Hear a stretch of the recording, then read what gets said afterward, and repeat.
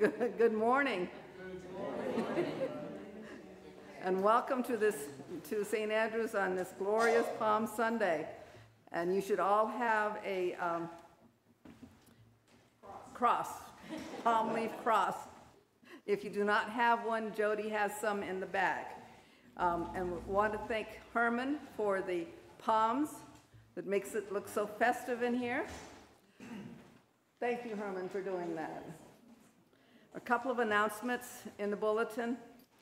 Thursday is our Maundy Thursday service.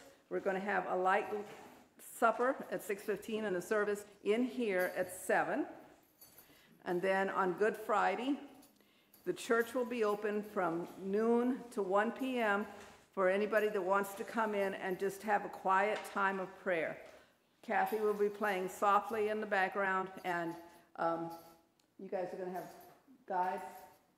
Yes. Have what? Prayer guides. Yes. Yes, and there will be prayer guides available if you need some inspiration. And then on Easter Sunday, we are not doing the lilies this year, but we're asking everybody that comes to please bring some flowers to help us decorate the sanctuary. They can be cut flowers from your garden in a vase, and Michelle says there's lots of vases in the... What was the nursery? What's in the nursery. So if you need a vase or a vase to put your flowers in, you can get them from Michelle. And flowering plants, a cut flower arrangement, however you want to bring some flowers. And please have them here by 10:10 so that we can put them around the sanctuary. And before that, at 7 a.m., we're going to have our sunrise service out in the front. And then Michelle and Summer and all of their committee, Laura and I can't remember who else is on there, are going to do a, what? Cassie. Oh, Cassie, sorry. They're going to do a pancake breakfast for us, which should be nice and yummy. And then Easter service, of course, at 10:30. Today, during the anthem, our choir is a little slim this morning, so we're asking all of you to join us during the singing of our anthem. And it's the one that you know and are very familiar with. So after where we usually sit, everybody's just going to stay standing and we're going to sing. And your crosses, during verse 2, we're going to wave our crosses in the air. Okay? And does anyone else have any other announcements? So Michelle is going to do a minute for mission for us.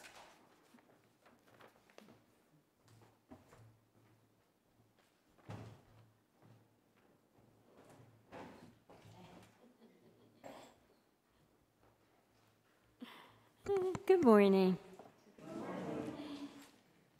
There are 4 special offerings that we do through the year. And on Easter Sunday is 1 great hour of sharing. I believe there will be a packet in that thing you get, yeah, the bulletin, next week. There's 3 programs in 1 great hour of sharing. 1 for hunger, 1 for the poor and oppressed, and 1 for disaster relief. That is around the world. So please give generously and join the Presbyterians worldwide by sharing God's love with supporting these. I'm sorry, my words are not coming easy today. Support these projects. Even giving a little, if everybody gives a little, then it turns into a lot. So thank you. Let us worship our God.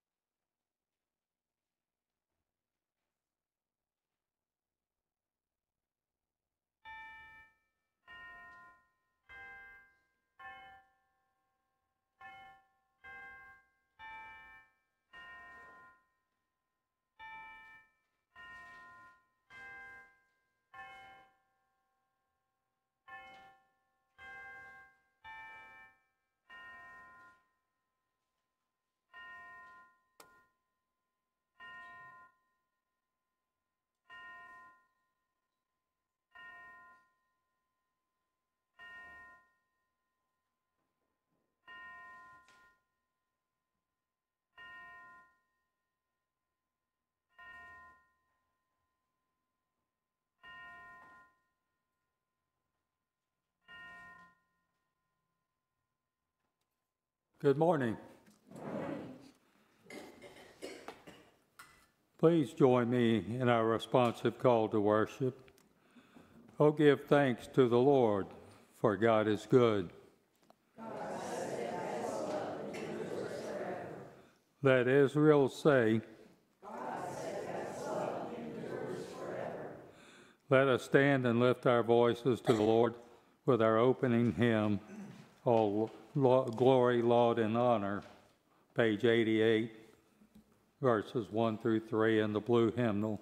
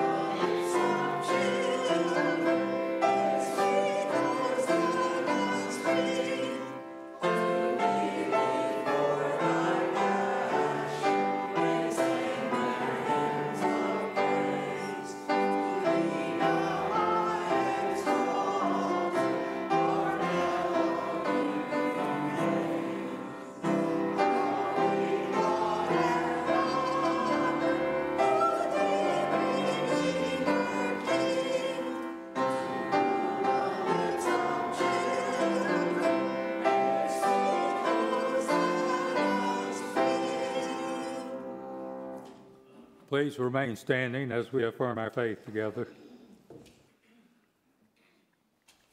As we begin our final week before Jesus' crucifixion, let us remember the great promise of God's unfailing love as found in Romans 8:38 and 39.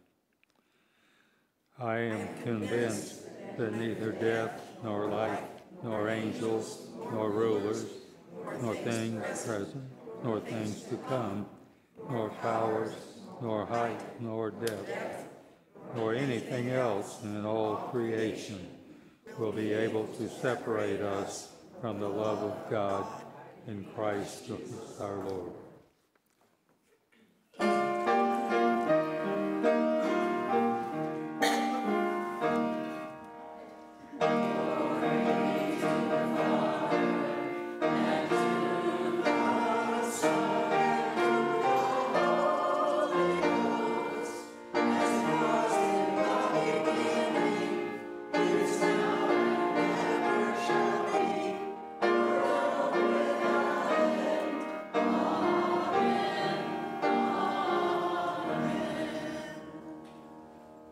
We're going to do things a little different today. Everyone stay standing and sing along with the choir.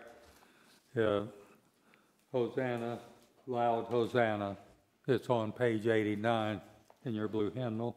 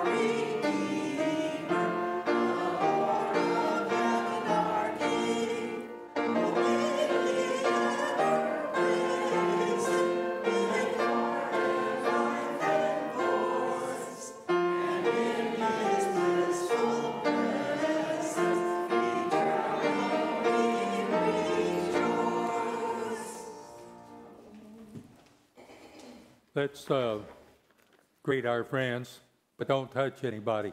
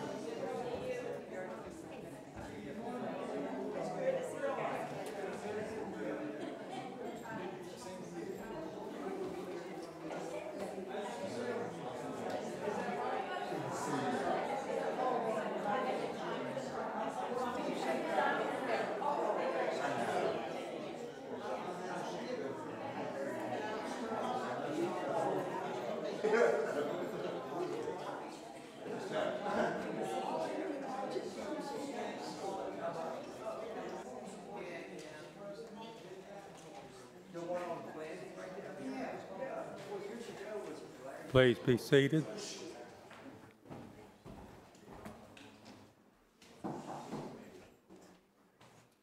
We hear your word read and interpreted. May it help us to engage in this final journey with you in this holy time. Through Christ we pray. Amen. Our first reading of Scripture comes from Psalm 181, 5:13 through 14. Give thanks to the Lord because he is good, because it lasts forever. In tight circumstances, I cried out to the Lord. The Lord answered me with wide open spaces. The Lord is for me. I won't be afraid. What can anyone do to me? The Lord is for me. As my helper, I look in victory on those who hate me. It's far better to take refuge in the Lord than to trust any human. It's far better to take refuge in the Lord than to trust any human leader.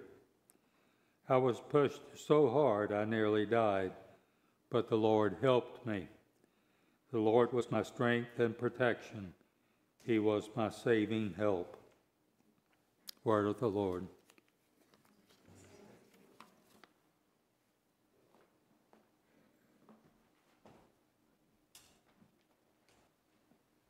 Good morning. I'll be reading from Mark chapter 11, verses 1 through 11. When Jesus and his followers approached Jerusalem, they came to Bethphage and Bethany at the Mount of Olives. Jesus gave 2 disciples a task, saying to them, "Go into the village over there. As soon as you enter it, you will find tied up there a colt that no one has ridden. Untie it and bring it here. If anyone says to you, 'Why are you doing this?' say, its master needs it, and he will send it right away." They went and found a colt tied to a gate outside on the street, and they untied it. Some people standing around said to them, "What are you doing untying the colt?" They told them just what Jesus said, and they left them alone. They brought the colt to Jesus and threw their clothes upon it, and he sat on it. Many people spread out their clothes on the road, while others spread branches cut from the fields. Those in front of him and those following were shouting, "Hosanna, blessings on the one who comes in the name of the Lord. Blessings on the coming kingdom of our ancestor David. Hosanna in the highest." Jesus entered Jerusalem and went into the temple. After he looked around at everything, because it was already late in the evening, he returned to Bethany with the 12. The word of the Lord.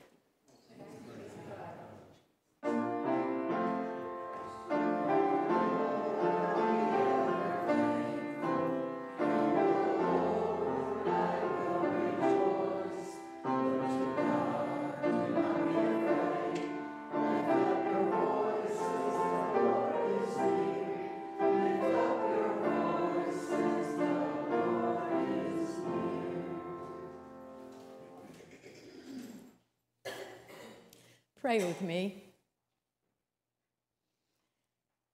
Oh Lord, speak to us what you would have us feel and do and say. Speak to our hearts and speak through me the words you would have me say. May the words of my mouth and the meditations of all our hearts be acceptable in your sight, O Lord, our strength and our Redeemer. And it is in your name that we pray. Amen. I first want to give credit to Debbie Thomas in her article, Save Us, We Pray, on the scripture today. She really contributed to my thinking in a very helpful way. Helpful for me. I hope it's helpful for you. At Passover, which is when Palm Sunday took place, during Passover, Jerusalem swelled from 50,000 people to approximately 200,000 people. It was a city that was teeming.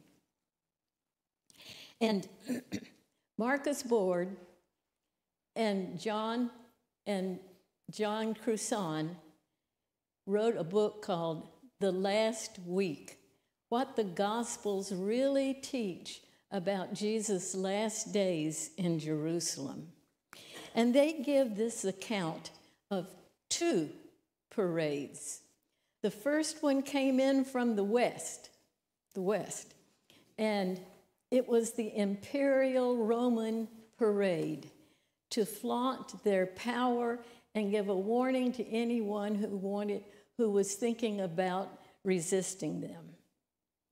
And so there was Pilate rode with a cavalry of horses and foot soldiers and helmets, metal helmets and leather armor and weapons and banners and eagles, gold eagles on poles. And then there was also the glistening of the sun on the metal and the gold, and there was the sound of tromping feet and beating drums. Surely an impressive show of might and warning. Coming in from the east was a very different procession. And we celebrated, and I don't want to be tarred and feathered for saying this, but there was a contrast, okay? There was a contrast. There was a ragtag group of common folks that gathered and sang praises. They sang and they spread cloaks in the way and waved palms in the air. And they sang, Hosanna, blessed is the one who comes in the name of the Lord. And the one to whom they sang rode without a weapon on a colt, which was a symbol of peace. And he was riding to his death. That is referred to as Jesus' triumphal entry. I'm not sure where we get the triumph in this. Well, I do have some ideas. But these two parades, to me, are a paradox. The one from the west with all its might, and the one from the east, Jesus coming in peace. It shows the contradictory elements involved in Palm Sunday and Holy Week. It shows where you and I live, the ups and downs of life. Let me explain what I mean. When I was a child, our church did not celebrate Lent. We celebrated Palm Sunday, Good Friday, and Easter. And that was it in terms of this whole season. And I love Palm Sunday. Not as much as Easter when I got to wear a new outfit, but I love Palm Sunday with all the singing and the processing down the aisles and the palms and all of this. It was fun. It was fun. But as I grew older, a niggling question came to me. Why do we celebrate Palm Sunday when 5 days later Christ is crucified? Why do we do that? And that just kind of niggled at me for years. And I finally as an adult said, well, it was because Jesus Christ conquered death, and therefore we're singers of life and not singers of death. And that is very true. But this year, as I was preparing my sermon, I was thinking and I was saying, this doesn't get at it all. It's true, yes, that we're singers of life, but this doesn't say everything that needs to be said. It doesn't cut completely close to our lives where we are. And by that I mean it doesn't touch the ups and downs of life that we all face and are facing right now. Right now. Oh, the ups of life are our family and friends and those that we are close to and the good times that we have. It's the enjoying God's good creation, which we can do even here as we look out and see the birds when they greet us at the windows. That's part of it. It's also our faith and commitment to God and his comfort at times.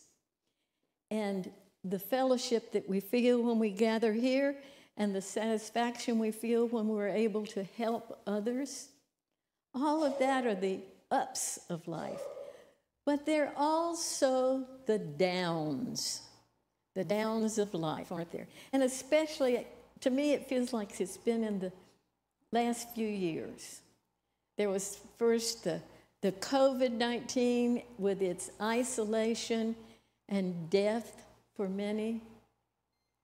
There is the wars, Ukraine, Gaza, Palestine, Israel. There was the violence and divisions in our own country.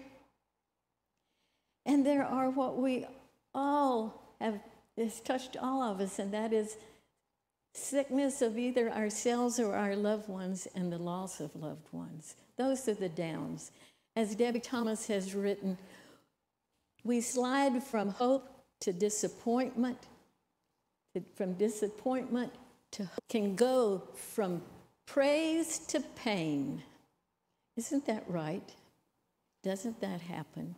Yeah, we can. Let me ask, who knows what Hosanna means? Anybody? You can't talk. Hosanna means, and I always thought that was a praise word, but it means help us. It means save us. No, it doesn't mean us, excuse me. It means save now. Save now. Save now. Don't you feel that like that a lot? And this crowd that was coming, you know, I am sure that this crowd that waved their palms, they did not all understand what it was all about. Even the disciples didn't understand until later. They did not, and I'm sure they had a mixture of motives. Some of them were probably also crying, crucify him 5 days later. Some of them. I'm not, don't tar and feather me. I'm just telling you as I look at the Gospels. They had mixed motives and understanding, just like we have mixed motives and understandings as we come here. But the cry was, save now, not tomorrow. We put up with enough. Save us now. And Jesus, you can do it. You have healed the blind. You have made lame people walk. You have raised the dead. You can do it. Save us now. How can we hold it all together any longer? And there is a way. There is a way.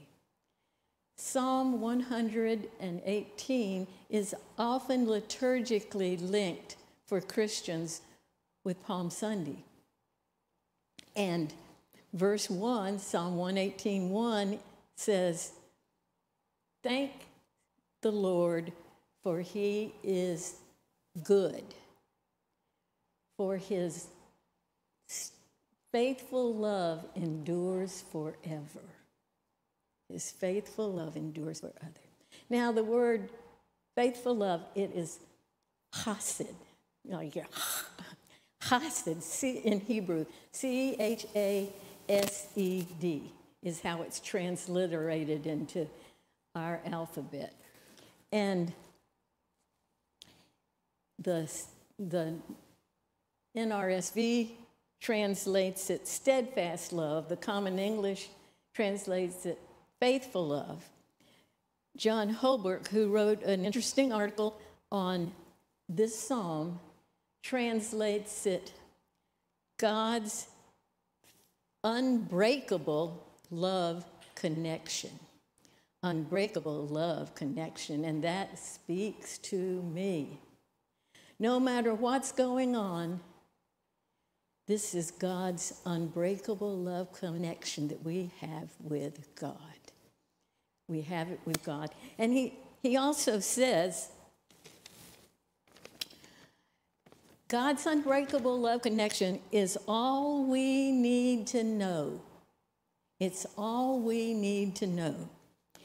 And that fact underlies all our dealings with God. Got it?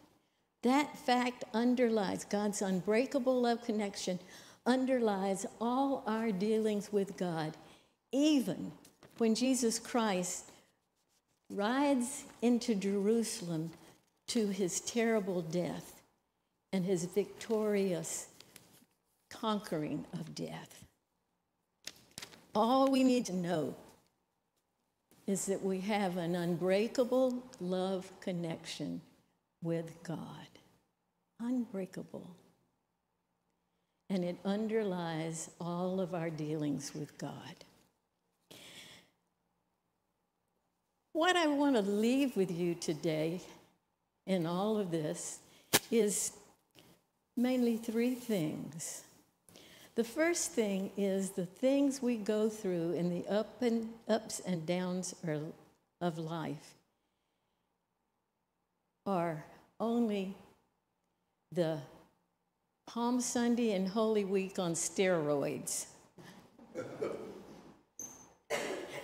In other words, what we go through, as traumatic as it can be for us, is only a pale shadow of what Jesus Christ endured. And this one who endured those things holds us and goes with us in an unbreakable love connection. And the second thing follows that, and that we can be certain of this unbreakable love connection in all of the ups and downs of life. And finally, what was it? Jesus Christ invites us to go with him through Palm Sunday this day and all of Holy Week. He goes with us and journeys with us through all the roads that we take in our lives, and he invites us to join him. And I want to read something from the Presbyterian pastor and also prolific writer Frederick Buechner. They travel the road to Jerusalem together, as together they travel every road we take. Despair at what in our madness we are bringing down on our own heads, and hope in him who travels the road with us and for us, as we are held in God's unbreakable love connection. Let us pray. Dear God, teach us teach us, guide us, direct us, comfort us in all the ups and downs of life, and help us to always remember that we are held in your unbreakable love connection. In your name we pray. Amen. What is the connection? The unbreakable love connection. Say it again. The unbreakable love connection. You got it. Our hymn is Ride On in Majesty.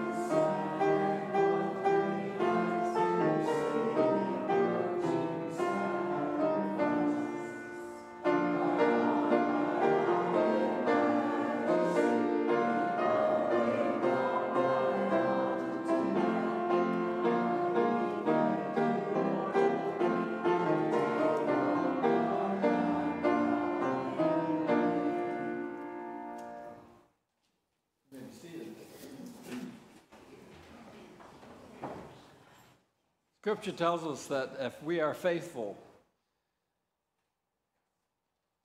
to see those things where we fall short of what God has asked us to be and do, what Christ has died for us so that we can do, if we are faithful, sometimes just take some time out and see where we may have not quite made the mark. God is faithful to forgive us, always, because of that unbreakable love. Let us pray. The prayer of confession is written in the bulletin.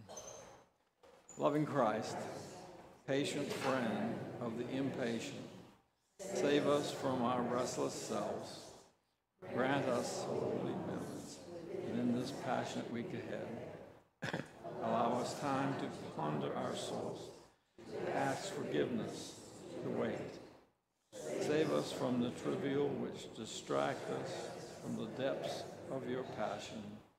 Forgive us. May the purple hues of Lent direct our gaze within.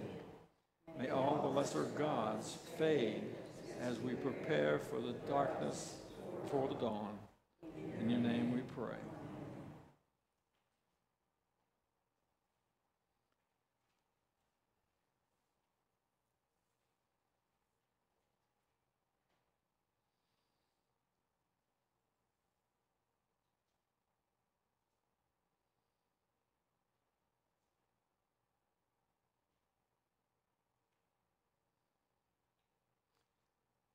Sometimes when we look back on our lives and see the things that we've done or haven't done, we wonder if it's possible that God could forgive us. And yet Christ died for us. Christ saved us and gives us eternal life. Forgiveness is ours already. Thanks be to God. Amen. All that we have and all that we are gifts from God. Let us now receive our offering that we might share it with the world and others might come to know the good news of Jesus Christ.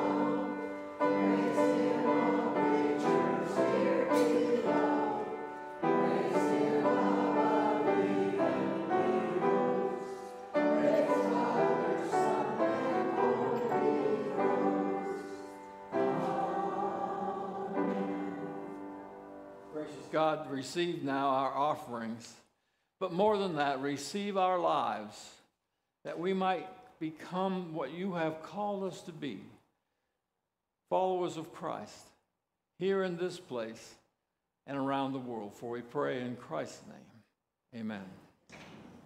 You may be seated.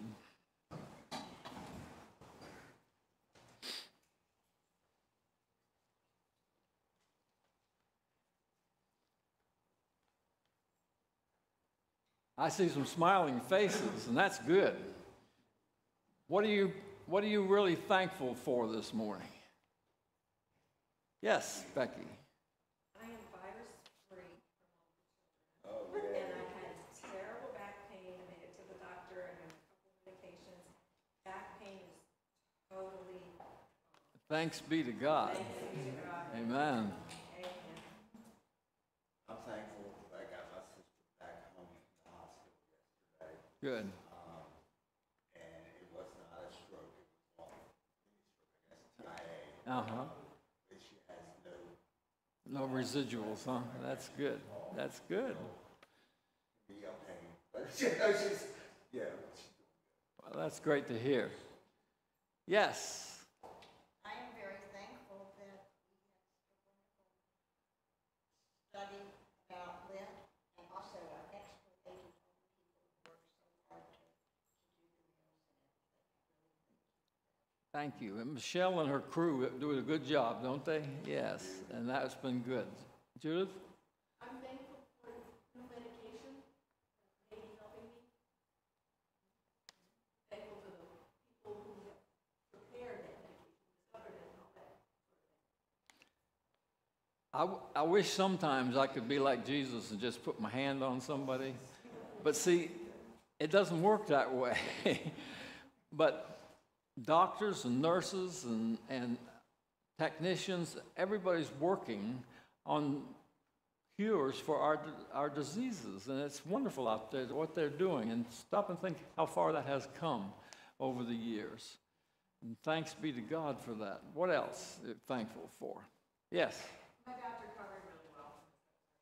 Great.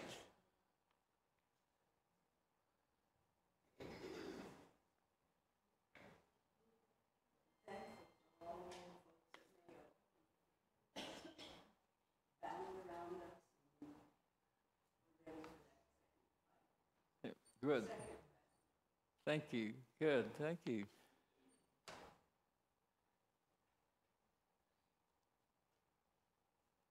I'm thankful right now that it's not raining again. I mean, I don't. The whole yard around our house is just sopping, and I think it socked it into my bones too as well. I'm thankful too, seeing Bill Starks and Elaine back and all the people here that hasn't been here for a while. I'm welcoming them back. But you've never left our prayers, okay? Just know that, all right? And that's good. What are you still concerned about? There was a little incident at the daycare. We just want to cover in prayer, pray that everything's okay. Good. I know you're concerned about something. Either that, or you don't listen to the news, and you don't watch TV, and The wars, yes, the wars. mm-hmm. Praying and gossip. Wars.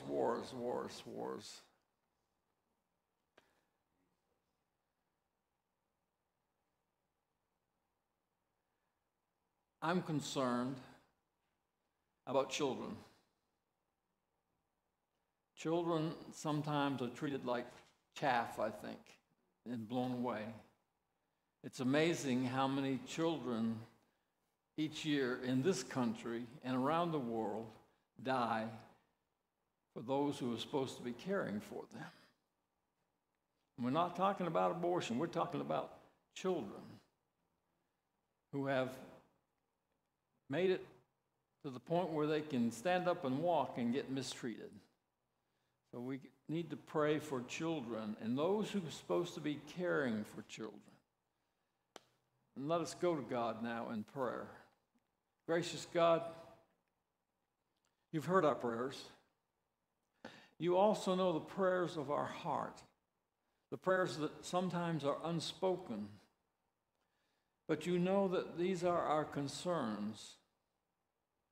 And we're glad that you are always connected to us through love.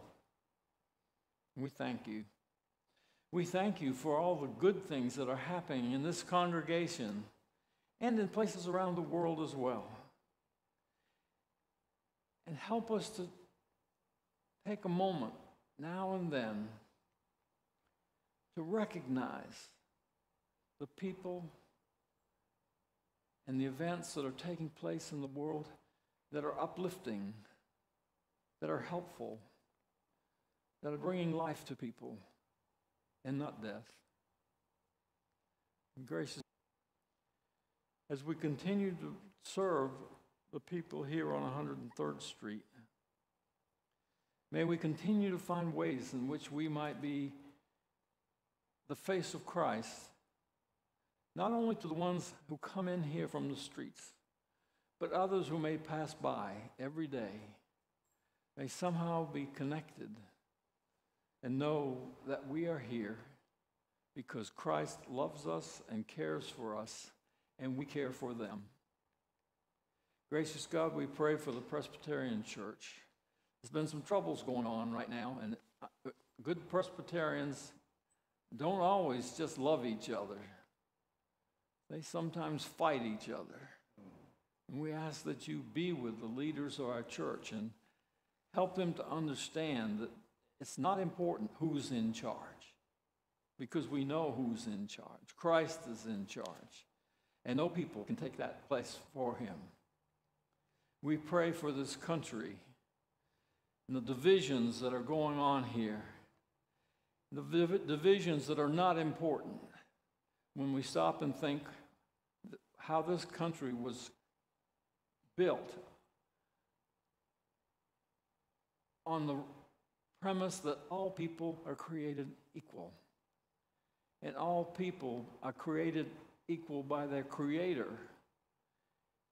And they are to be treated that way. And gracious God, we pray for the nations of the world, that somehow, we may realize that killing each other doesn't solve the problem. All it does is make more enemies. So guide and direct us all so that we can begin to make peace, first within our own hearts, and then peace within our own families, in our church, in our communities, in the world. We pray all this in the name of Christ, who taught us to pray, saying, Our Father, who art in heaven, hallowed be thy name. Thy kingdom come, thy will be done, on earth as it is in heaven. Give us this day our daily bread, and forgive us our debts, as we forgive our debtors. And lead us not into temptation, but deliver us from evil. For thine is the kingdom, and the power, and the glory forever. Amen. Our closing hymn is Jesus, Thy Boundless Love for Me, number 366 in the blue hymnal.